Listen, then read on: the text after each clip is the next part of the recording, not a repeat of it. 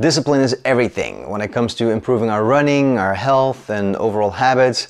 One thing is for sure, we're all looking for an easy solution. Frankly, this exact tendency of ours is the exact reason why the fitness industry and many companies involved offer us seemingly new and amazing solutions to our problems. More often or not, however, we come to realize that quote-unquote breakthrough products are nothing but a marketing trick.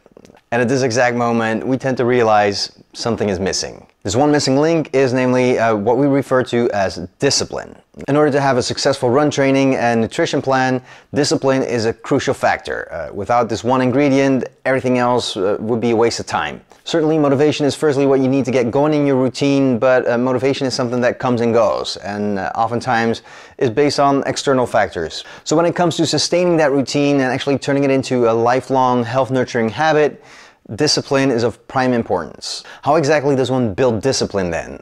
Well, instead of calling your training and eating habits, call them rules, because you can easily slack on your habits, but when something is a rule, it becomes much more important.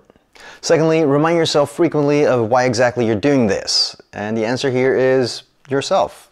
You're getting better for yourself and yourself alone. And when you truly realize and adopt this notion, the habits that you otherwise need motivation for become an addiction.